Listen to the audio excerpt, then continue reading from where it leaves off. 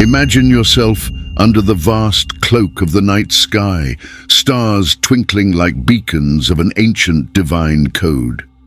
Since the dawn of time, humanity has looked upwards, marveling, seeking meaning in the constellations that adorn our firmament. It's as if the universe itself is telling us stories, narratives written in starlight, waiting to be unraveled. In a statement of purpose echoing through the ages, God proclaimed, "Let there be lights in the expanse of the heavens to separate the day from the night, and let them be for signs and for seasons and for days and years." Genesis 1 verse 14. In the celestial tapestry, each star has been meticulously placed, not only to illuminate the night abyss, but to serve as divine compasses, marking time and revealing destinies. Consider for a moment the magnitude of this design. The creator of the universe, in his infinite wisdom, positioned the stars in such a way that through them we could discern the signs of the times, the cycles of seasons, the passage of days, and the inexorable march of years. We are immersed in a cosmic clock, a celestial agenda that portends divine moments and movements. Now picture yourself on the brink of witnessing one of these prophesied celestial signs, an event so rare and wondrous it captures the imagination and stirs the soul. On April 8th, a magnificent celestial spectacle will unfold before attentive eyes in parts of the United States, Canada, and Mexico, a total solar eclipse. Patricia Reif of Rice University in Texas describes the experience as transcendental. The temperature drops, day turns into night, and stars and planets shine in the daytime sky. A phenomenon that challenges our everyday perceptions, revealing the wonders of the universe normally hidden beneath the noonday sun. This astronomical event is not just a curiosity. It is a testimony to the divine order that governs the cosmos. The Bible tells us that such celestial signs are to be observed and interpreted, and here we are, witnessing one of the clearest warnings written in the stars. Forbes and NASA inform us that total solar eclipses, though rare at any specific location, occurring only once every 366 years on average, are integral pieces of this celestial clock, marking epochs and eras, shaping human history under the watchful gaze of the stars. As we approach April 8th, a veil of anticipation extends over southern Illinois, Missouri, and Kentucky, turning these locations into epicenters of a prophetically significant celestial phenomenon. This is not an isolated event, but an echo of divine order, a piece of the meticulously planned cosmic puzzle since the foundation of the world. In the scriptures, we find a promise, a prediction spanning millennia. There will be signs in the sun, moon, and stars, and on the earth dismay among nations, in perplexity at the roaring of the sea and the waves. Luke 21, verse 25. Jesus said, painting a picture of a world in anticipation, on the brink of a rebirth. He speaks to us directly, transcending time to reach us here and now, telling us that these celestial signs are preludes to something transcendent. When these things begin to take place, stand up and lift up your heads, because your redemption is drawing near. This warning is an invitation to vigilance, a call to observe the sky, not just with curiosity, but with a heart prepared to discern the signs of the times. We are being guided to understand that these celestial events are not mere astronomical coincidences. They are divine milestones, guideposts for our spiritual journey. To fully comprehend the message embedded in these signs, we must look beyond them, considering the complete panorama of biblical prophecies. It is not only the presence of signs in the heavens that alerts us to the end times, but also the emergence of false prophets, wars and rumors of wars, pestilences, and a growing apostasy, the departure from true faith. These are the contours of a world in transition, as described in the pages of the Bible, a world where truth is more precious than ever. The World Health Organization warns of the upcoming pandemic, the mysterious Disease X, while we witness conflicts and turmoil, clear signs of a planet in agony.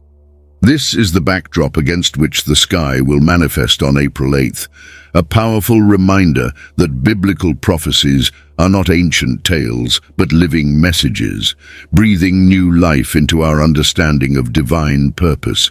In the quietude of a moment of reflection arises a question that touches the core of our spiritual quest. If God were speaking to us, would we recognize his voice? And even more deeply, if we understood that he is communicating with us, would we know how to interpret his messages? In this modern world, where God's signs may not come through a burning bush as for Moses, or in visible manifestations of divine power, the question of divine communication takes on a new dimension. Perhaps we do not have prophetic figures like Moses walking among us today, but that does not mean we are alone or without guidance. The key lies in being vigilant and praying, keeping our eyes and hearts open to the signs of the times. The Bible tells us of various ways in which God communicated with his people. To Job, he spoke out of a whirlwind, a manifestation of his power and majesty that defies our understanding. In Exodus, he announced his presence to Moses in an extraordinary manner, causing Mount Sinai to smoke and tremble, a sight that inspires both fear and awe. Yet to Elijah, after the earthquake and fire, God revealed himself in a still small voice, a reminder that his communication is not limited to grand demonstrations of power. This spectrum of divine communication, from thunderous to whispered, emphasizes a profound truth about our relationship with the divine. God speaks to us in many ways, adapting his voice to the need of the moment and the readiness of our hearts to listen. Sometimes his message may be found in monumental events that change the course of history. Other times, it reveals itself in the subtle details of our daily lives, in moments of silence and personal reflection. In the complex tapestry of divine communication, one of the most intimate and personal ways in which God speaks to us is by leaving impressions on our spirits. It is an inner whisper, a certainty that arises not from external signs, but from the subtle touch of the Holy Spirit on our souls. This method of communication may be less visible to the eyes of the world, but it is deeply felt in the heart of the believer. Paul, the apostle whose life was a web of journeys, revelations, and transformations, experienced this divine communication deeply. While waiting in Athens, his spirit was stirred to see the city given over to idolatry. This inner impression was not a simple emotional reaction. It was a call to action, a spiritual urgency driven by the vision of a city lost in worship of false gods. Similarly, on another occasion, when Silas and Timothy arrived from Macedonia, Paul felt compelled by the Spirit to testify to the Jews that Jesus is the Christ. In both situations, it was the divine impression on his spirit that moved him to act, to speak, to testify. Paul's experiences illustrate a vital principle about the nature of divine communication. The Holy Spirit interacts with us in ways that go beyond words, testifying in our spirits to our true identity as children of God. This spiritual communion offers us not only guidance, but also a deep assurance of our place in the divine family. In the midst of this understanding, it is essential to recall Jesus' words in Luke 21, verses 9 through 11, where he instructs us not to fear in the face of wars, uprisings, and natural disasters, for such events, though alarming, are part of a larger unfolding. He warns us that there will be uprisings, earthquakes, famines, pestilences, and great signs from heaven, but these events are precursors, not conclusions. In an increasingly interconnected world, the spread of information is rapid and widespread, often bringing waves of concern and uncertainty. Recently, the media has been inundated with discussions about an intriguing and somewhat unsettling concept called Disease X, coined by the World Health Organization and the Coalition for Epidemic Preparedness Innovations. This term refers to an as-yet unknown pathogen that has the potential to cause a severe global epidemic or even a pandemic. The idea of Disease X serves as a solemn reminder of our collective vulnerability to emerging health threats and underscores the critical importance of being prepared to face such challenges.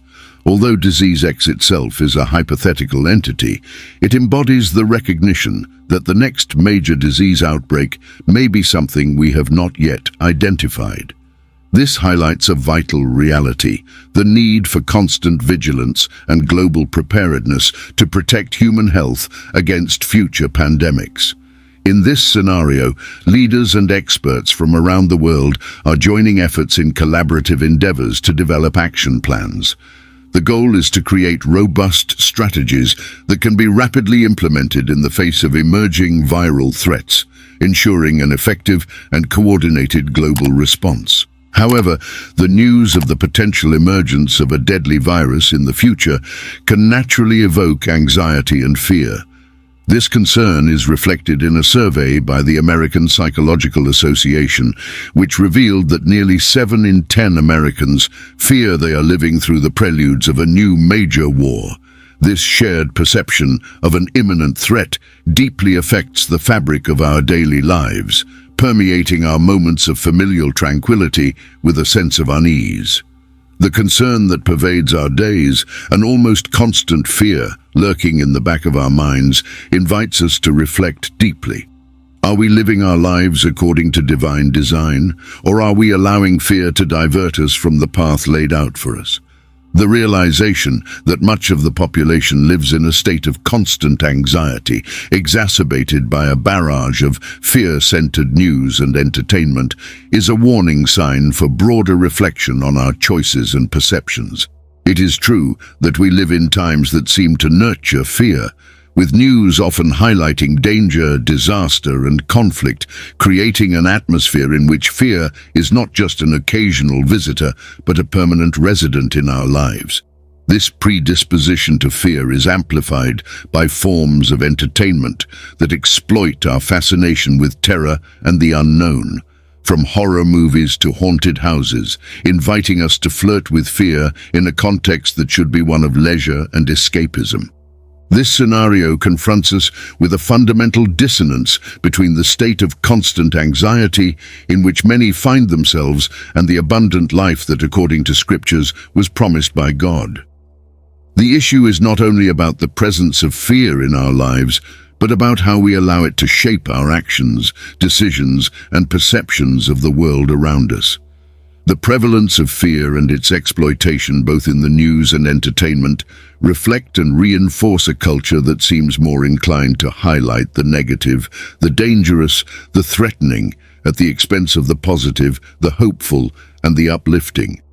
This creates a vicious cycle where fear begets more fear, further distancing us from the peace and confidence we could find in a life aligned with divine principles.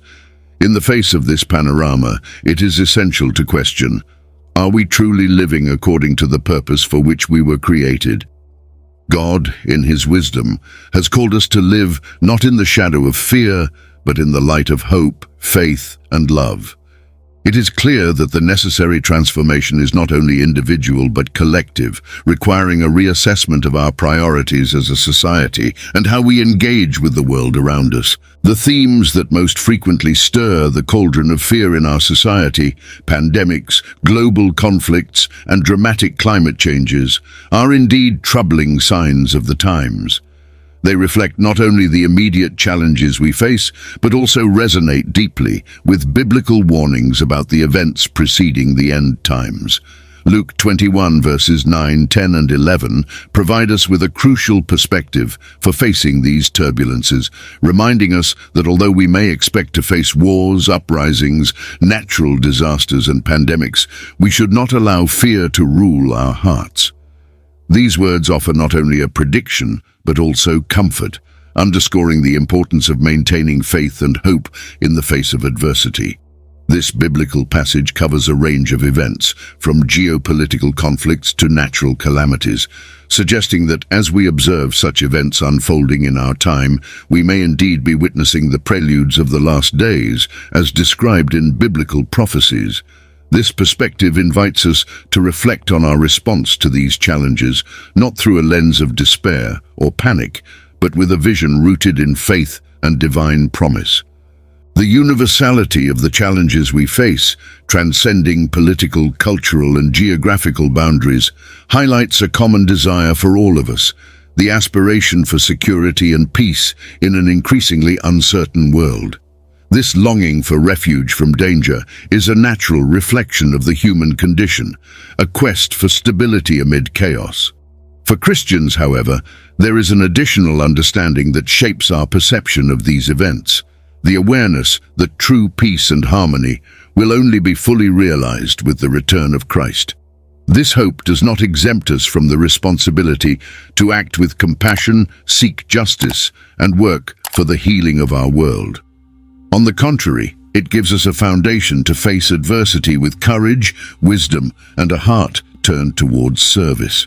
In the midst of the darkness and evil that undeniably pervade this sinful world, we are reminded of a fundamental truth. As Christians, we are called to be lights in the midst of darkness, bearers of hope in an environment often dominated by fear. This calling transcends mere advice. It is a summons to action and purpose, an exhortation to live differently, not being swept away by the current of panic and hopelessness that seems to grip so many hearts and minds. The biblical guidance is clear. The only fear we should harbor is the fear of God, a deep reverence that acknowledges His sovereignty and power above all things. This fear does not paralyze us but frees us, for it is accompanied by the promise of His protection and constant presence. Throughout Scripture, we are assured that God is with us, encouraging us not to fear in the face of challenges and threats that may arise. This message has not lost its relevance. It resonates with equal strength today, in a world that often seems to be on the brink of abyss. Living in a state of constant fear is not the destiny for which we were created. Many find themselves trapped in cycles of anxiety and panic, preoccupied with world events and imminent threats. While it is prudent to be informed and aware of what is happening around us, an obsession with fear is a trap that diverts us from true purpose and the peace we can find in God. As Christians, we know that we are under divine protection. This does not mean that we will be immune to all forms of suffering or difficulty, but that even in the midst of storms, we can stand firm in faith, aware that our ultimate security does not rest in circumstances, but in God. The world around us may be frightening, but with God, we truly have no reason to fear. Our confidence in the sovereignty and divine protection is a fundamental pillar of the Christian faith, reminding us that regardless of circumstances, we are secure in God's hands. This confidence is not a denial of the reality of the dangers and challenges of the world, but an affirmation of God's constant presence and care for us amid these challenges. Like the children of Israel in Egypt, who were protected and spared from the plagues that ravaged the land, we too are called to live with the conviction that our security does not derive from external circumstances, but from God's promise to be with us. The story of the Exodus is a powerful testimony of God's protection over His people. While the Egyptians faced the direct consequences of their actions and the hardness of heart of their Pharaoh, the Israelites were preserved through a series of miracles, demonstrating not only God's power, but also His unwavering commitment to caring for those who are His own. This biblical narrative resonates deeply in our time, serving as a reminder that even when we face times of uncertainty or fear, our confidence is not in the faltering structures of the world, but in God's eternal faithfulness. He invites us to live not in anxiety, but in the security of His presence and protection, even when the world around us seems to be crumbling. However, trusting in God and acknowledging His sovereignty does not mean neglecting the wisdom and responsibility He has granted us. Using the brains God has given us means making prudent decisions, being prepared to face challenges, and doing our part in building a better world, all while trusting that God is in control. The wisdom found in Proverbs 21 verse 31 offers us a balanced perspective between the prudence of preparation and divine sovereignty. While we take prudent measures to face challenges, we recognize that ultimate victory rests in God's hands. This principle is crucial for navigating life's complexities, especially in times of uncertainty and fear. Preparing for adversities, whether by stocking supplies, saving money, or even strategically planning for the future, is an expression of wisdom and responsibility. However, the Bible reminds us that, despite our best efforts, our destiny is not in our hands but in God's. The distinction between preparation and fear is fundamental. Preparation is a proactive action, a way of exercising the dominion and responsibility that God has given us over our lives and resources. Fear, on the other hand, is a passive reaction that can paralyze and consume, distorting our perception and leading us away from trust in God. Obsessive fear of the future not only undermines our ability to live fully in the present, but also contradicts the biblical promise that God has not given us a spirit of fear, but of power, love, and self-discipline. Therefore, when faced with fear, especially that generated by circumstances beyond our control, it is a reminder that such a feeling does not originate from God. He has equipped us with the strength, love, and discipline needed to face any challenge, not with a disposition for fear, but with the ability to overcome it. In this context, true preparation involves not only physical and material planning, but also spiritual and emotional strengthening. Instead of fixating on the frightening aspects of the world around us, we are called to fix our eyes on Jesus, the author and perfecter of our faith. He is the source of our courage, the reason for our hope, and the foundation of our peace. Amid the storms of life, it is His presence that offers us security, and His promise that gives us hope. The narrative of Matthew 14 about Jesus walking on water is one of the most powerful illustrations in the Bible of faith, fear, and God's saving presence amidst life's storms.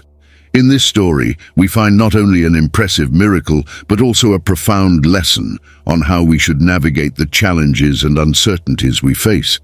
The scene unfolds with the disciples in a boat, already far from land, struggling against the waves and wind. In this moment of difficulty and fear, Jesus approaches them, walking on the water. The disciples' initial reaction is one of terror. They do not recognize Jesus and think they are seeing a ghost. This moment reflects a universal human truth. In the face of the unknown or the supernatural, our first reaction may be fear. Jesus' response is immediate and reassuring. "Take courage, it is I. Don't be afraid." These words are a powerful reminder that, even in the stormiest of situations, Jesus is with us. He does not promise that we will be exempt from storms, but guarantees His presence with us through them, offering us courage instead of fear. Peter's response to Jesus is particularly instructive. He asks Jesus to invite him to walk on the water, and when Jesus does, Peter begins to walk towards him. However, upon realizing the strength of the wind, Peter allows fear to overpower him and starts to sink, crying out for salvation. Jesus immediately reaches out His hand and saves him, gently rebuking him for his little faith and doubt. This interaction between Peter and Jesus highlights a central truth about faith. It enables us to do the impossible, but fear can quickly cause us to lose focus and doubt. Faith requires us to keep our eyes fixed on Jesus, trusting in His presence and power, even when the circumstances around us seem threatening. When Jesus and Peter enter the boat, the wind ceases, and the disciples worship Jesus, recognizing Him as the Son of God. The lesson from the story of Peter walking on water towards Jesus, only to begin sinking when he shifts his gaze from Christ to the storms around him, is deeply relevant to our contemporary life. This biblical episode teaches us about the importance of keeping our focus on Jesus, regardless of the storms, whether literal or metaphorical, that may arise in our path.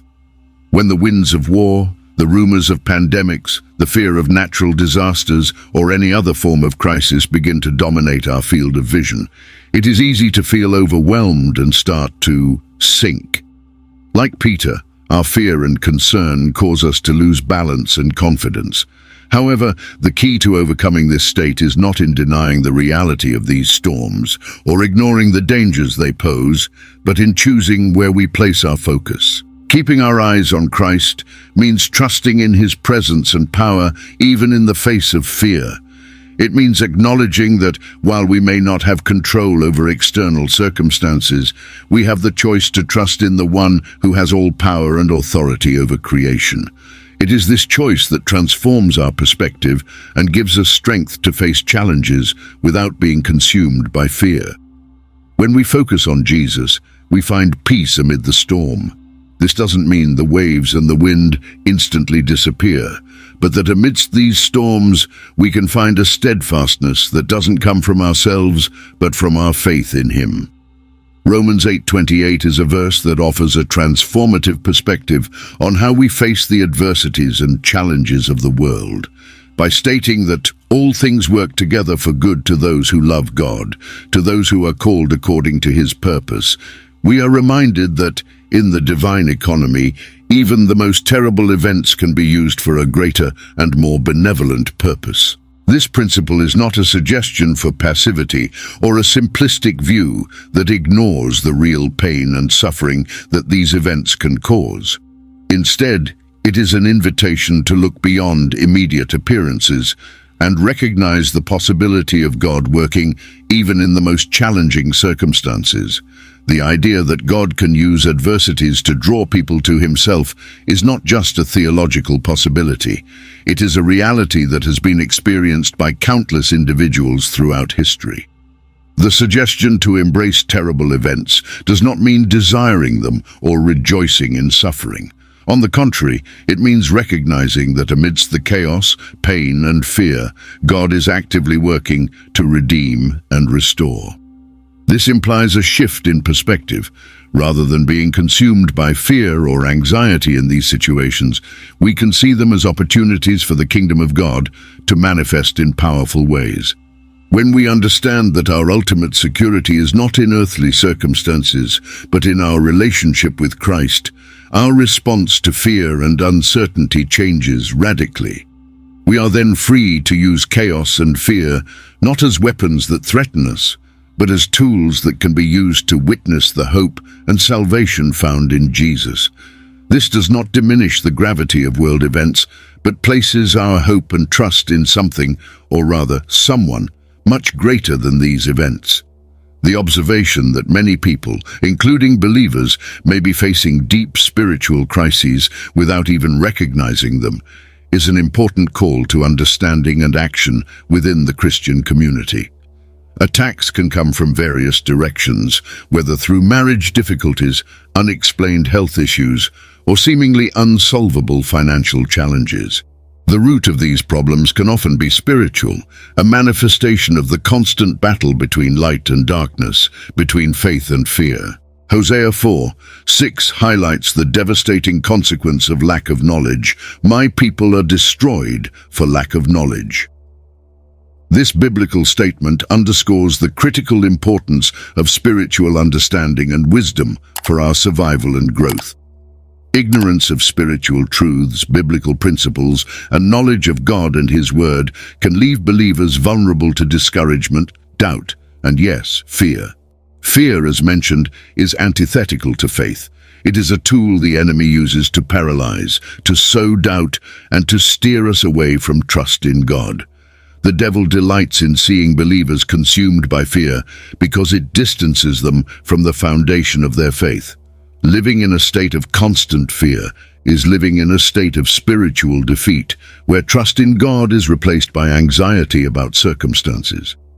The Bible repeatedly calls us to live by faith, not by what we see or feel.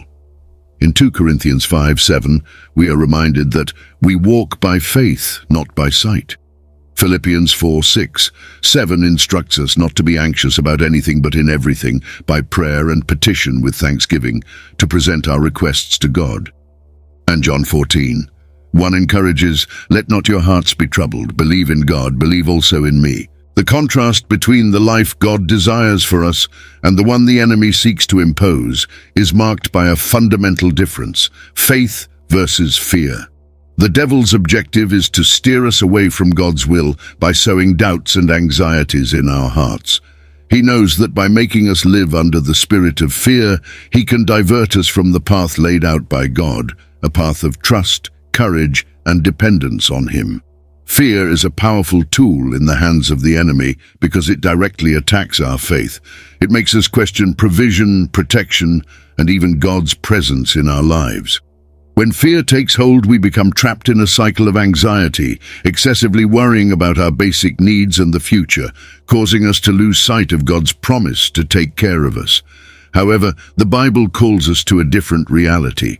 We are invited to be courageous, not to be intimidated by circumstances or appearances. Boldness is a fruit of confidence in God, a sign that our faith is firmly rooted in him, not in the storms that may arise.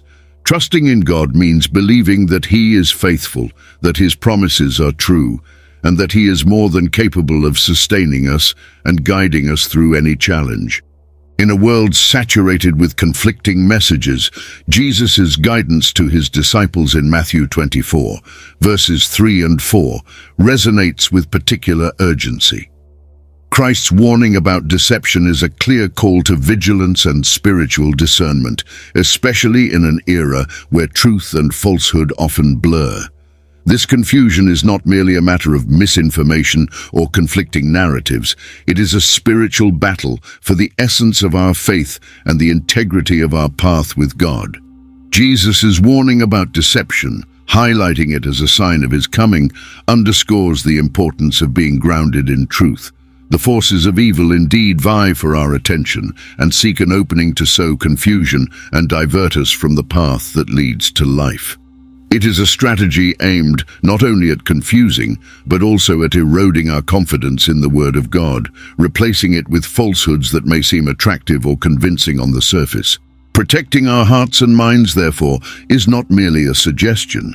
It is a vital necessity for spiritual health. This implies actively guarding the gateways of our lives, our eyes, ears, and thoughts, filtering the influences we allow to shape us. Paul, in Philippians 4 verse 7, speaks of the peace of God, which surpasses all understanding, guarding our hearts and minds in Christ Jesus. This is the kind of protection we need to actively seek, a protection that keeps us centered on Christ amid a sea of competing voices.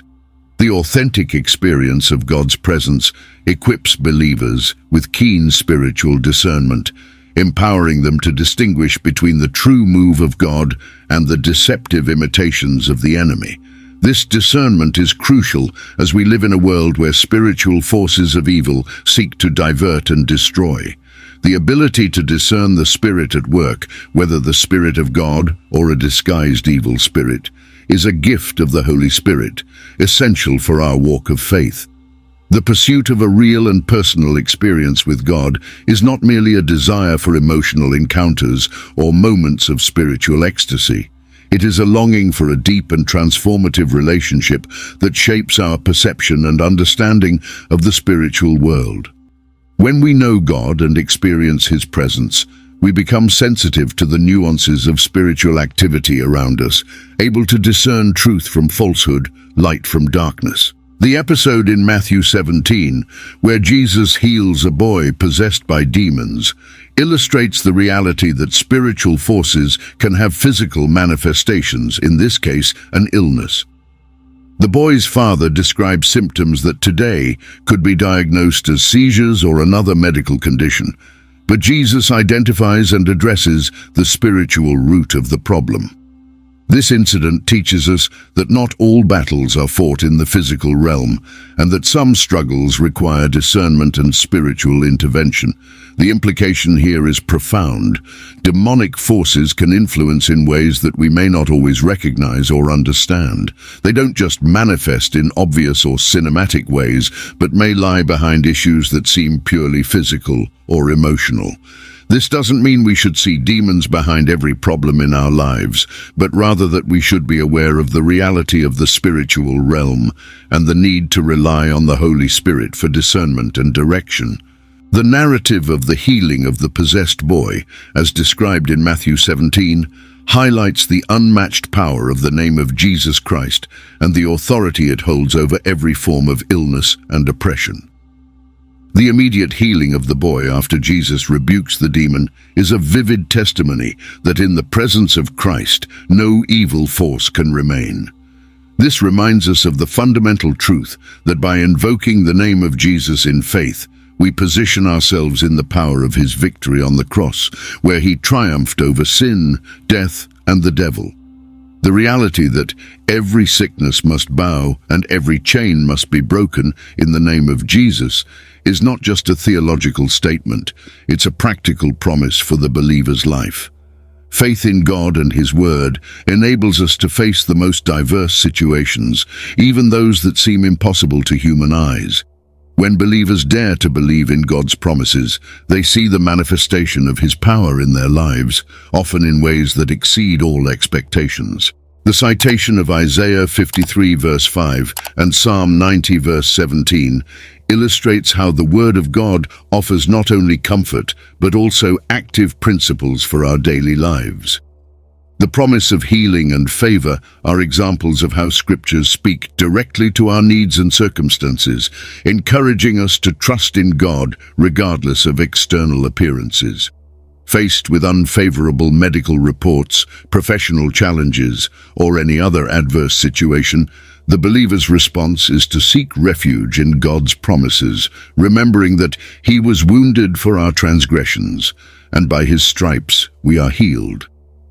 This doesn't deny the reality of these challenges, but places our confidence in a greater reality, God's sovereignty and power to redeem, heal, and restore. Your message is a powerful reminder that our faith in God and Jesus Christ is not just a set of theological beliefs, but the foundation upon which we build our lives, especially in the face of challenges and uncertainties.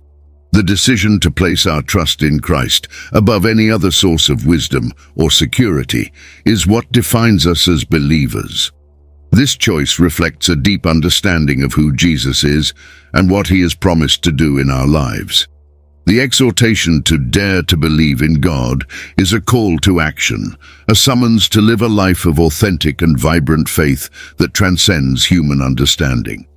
This act of faith is not a leap in the dark, but a confident step into the light of God's truth, guided by trust in his promises, his character, and his word. When we face times of testing, the choice to cling to Jesus rather than seek security in worldly sources enables us to experience true victory. This victory is not based on external circumstances, but on the unchanging reality of our position in Christ. Jeremiah 29:11's promise that God has plans to prosper us, not to harm us, to give us hope and a future, is a pillar of strength and comfort in uncertain times. The believer who rises and trusts in God, regardless of what the future may bring, lives not under the shadow of fear, but under the protection of the Almighty. This confidence in God is the ultimate response to any challenge the world may throw at us. If God is for us, who can be against us? Romans 8:31. This is not just a rhetorical statement. It is a truth that can transform how we live, how we face challenges, and how we navigate life's uncertainties. Belief in Jesus as the way, the truth, and the life, as the bread of life that sustains, as the Prince of Peace who offers a peace that surpasses all understanding, as the light of the world and the Good Shepherd, is foundational to our identity as Christians. This faith recognizes that Jesus not only performed miracles and taught transformative truths during his time on earth, but that he continues to be active and powerful in our lives today. Faith in Jesus' death and resurrection is the heart of the gospel, offering us forgiveness for sins and the promise of eternal life. This belief calls us to live a life that reflects the gratitude and love we have for him, a life that proclaims his victory over sin and death and shares the hope we have in Christ with the world around us. Amidst the challenges and uncertainties of the world, the message of hope and victory found in Jesus Christ is more relevant than ever. We are called not to be ashamed of the gospel, the truth that has the power to save, liberate, and restore lives. This call to believers is a reminder that despite the aggressiveness with which deception and fear are spread by the enemy, we have in Christ a message of truth, love, and power that must be proclaimed with courage and conviction. Isaiah 41 verse 13 and 40 verse 29 offer us comfort and strength, reminding us of God's closeness and constant care. He holds our right hand and tells us not to fear because He Himself will help us. This promise is a beacon of hope in moments when we feel weak, tired, or overwhelmed by life's circumstances. God promises to give power to the weak and increase the strength of those who have no might, a promise that sustains us in difficult times.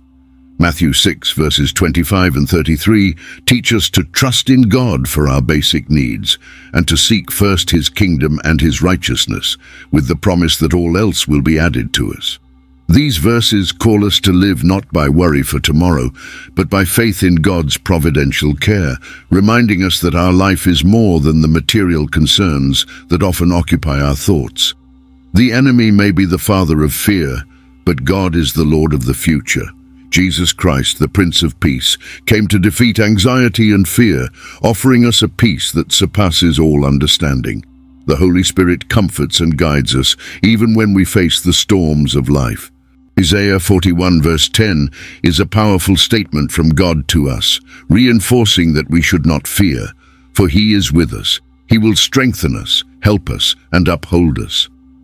Our response to fear and anxiety should be grounded in faith and in God's promises, remembering that we are His children, blessed with the constant presence of Christ, who promised to be with us always to the end of time. Let us be encouraged to live not in the shadow of fear, but in the light of faith. May we lean on God's promises, knowing that He has already given us victory through Jesus Christ. Stress, anxiety, and fear do not have the last word in our lives. Jesus Christ has triumphed over them. With this confidence, we can face the future not with fear, but with the certainty that we are safe in the hands of the God who loves us, protects us, and guides us every step of the way.